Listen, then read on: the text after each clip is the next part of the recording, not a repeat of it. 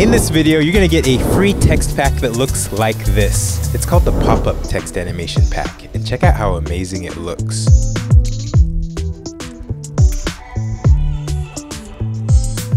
I'm here in beautiful Brisbane, Australia. I'm having a dope time filming downtown with my boy Danilo here in the city. And now a great majority of our YouTube team is actually here within the borders of Australia. In this new series called Freebies, our team in every video is gonna give you one free, really cool digital product. If you'd like to see all the other episodes, you can check them out in the description below. All right guys, it's time to show you how to use this pack. All right, go to the description, download the zipped folder, and then download the project file inside.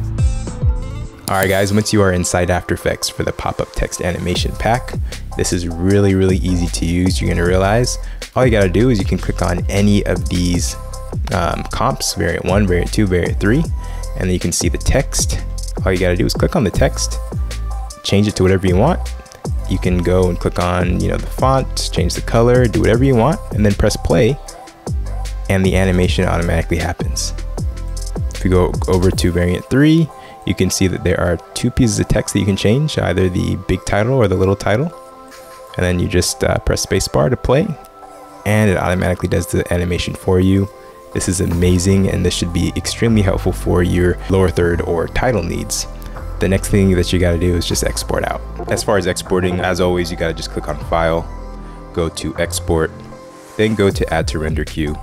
And then in the render queue, you have all of these options. You're gonna click on Output To, click on the blue right next to it to name the file whatever you wanna name it.